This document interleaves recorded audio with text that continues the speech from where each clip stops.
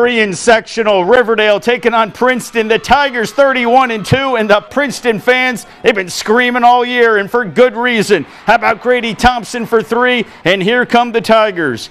Cordy Lawson to Tegan Davis, and the hammer slam is down. 21-14 Princeton. Tegan Davis to Colton Monroe. Grady Thompson slamming it. Princeton up 27-14 in the first quarter. Second quarter, Noah Laporte to Tegan Davis, in for 2 more. 31-15 Princeton. Noah Laporte, look at these outlet passes. Colton Monroe, it's another Princeton slam. This is an incredible performance by the Tigers. Grady Thompson fighting his way in for 2 more. And then Cordy Lawson to Noah Laporte. Oop time right before the halftime buzzer. Princeton up 43-23 at the break. Second half, more Princeton magic. Colton Monroe getting loose, in for 2. Nicely done. And then Tegan Davis is going to get it to Grady Thompson.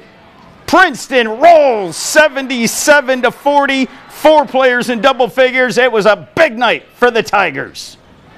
Our defense fuels our offense, so I think when we play good defense, get steals, get out on the fast break, get dunks like that, it gets our energy higher, and it just helps us.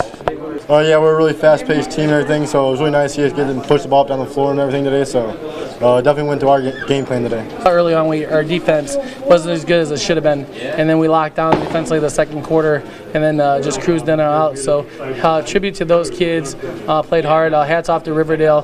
They were a tough competitor. They were hitting some shots early, kept in the game, and our kids just burrowed through it, so to speak, and got the W out of it. Princeton will play Friday night in Orion.